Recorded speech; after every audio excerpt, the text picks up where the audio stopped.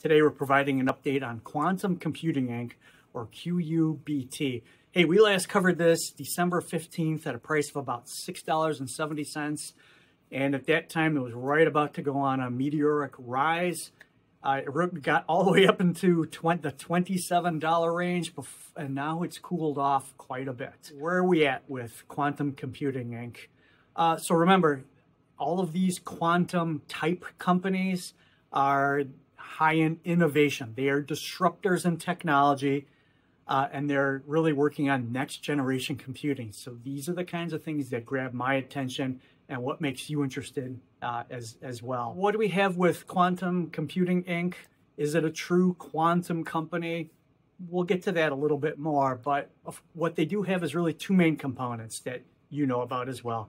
They have a foundry business, and this foundry is going to come live a little bit later in Q1 of 2025. So that's not that far away. They're in prototypes, developing things. It's probably very close, and we should expect more announcements on this soon. This is a photonic chip foundry. So it's really a unique one in the United States, and then there's a few more throughout the world. But it's uniquely positioned, especially in the United States. And this TFLN product that they produce, kind of a thin film lithium niobate, if I said that right. This is a material that is essential for the photonic chip market. So they've got that. They've got a number of orders for that.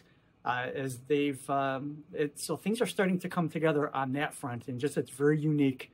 And it's a treasure right here. The other component of the business besides the foundry is, of course, they have their quantum machines and a product called Dirac 3, which they're calling their own entropy quantum machine. It means that they've got their own processor. It's not your traditional quantum type processor, but it's pretty unique, and it's actually enables for some very high-powered computing.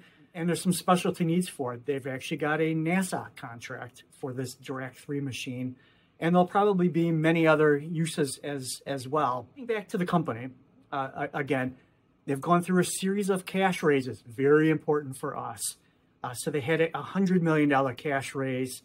They had a $50 million and then a $40 million. So they've raised $190 million in cash. This is substantial, and this is in December and in January, those months.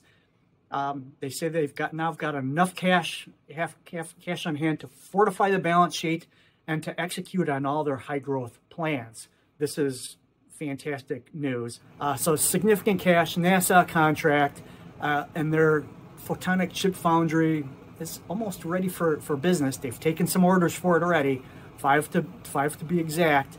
And remember, the photonic chip market, small now at about $15 billion, will grow substantially, as will the rest of the quantum computing type market.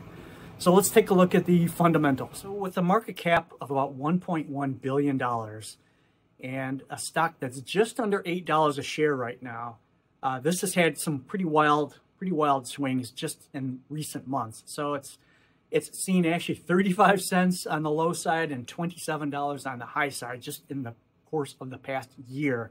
So year to date, so just 2025, down 52%, which is why we're revisiting this. Say, okay, it probably got blown up a little too high on the top side, but has it come down too much on the downside? 1 year up over 800%. It had quite a 2024. And then the 5 year, it's up 245%. Again, that's a great 5-year mark by any means. I guess one concerning thing about quantum computing is they do have a high short interest ratio at about 23%, but a lot of these companies do have higher rates. I guess if you're a believer in the technology and some of the good messaging that we're hoping for, that actually could cause a short squeeze and cause quite a pop in the share price. So something to keep in mind. We'll see. We'll see how that plays out. We've already talked about they have substantial cash on hand to execute, so the balance sheet is now fortified. This is a great thing for an investor to know. And although revenue is tiny at this point, with orders coming in for their foundry, and this is a unique one-of-a-kind foundry, the quantum machines, this Dirac 3 product that they have, more on the way. And of course, they are looking to take their Foundry business and this thin film lithium niobate and create all kinds of photonic products with that and become essential in the industry, and combine that with their ability to make machines, merge those in the not so distant future. You may have a very interesting company. So for me, I do have a small position in Quantum Computing Inc.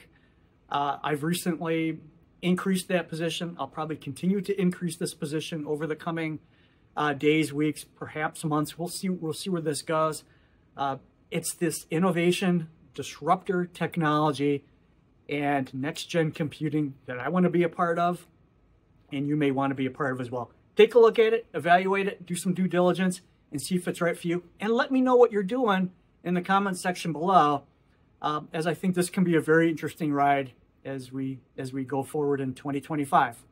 Thanks for joining in. We'll talk with you again soon.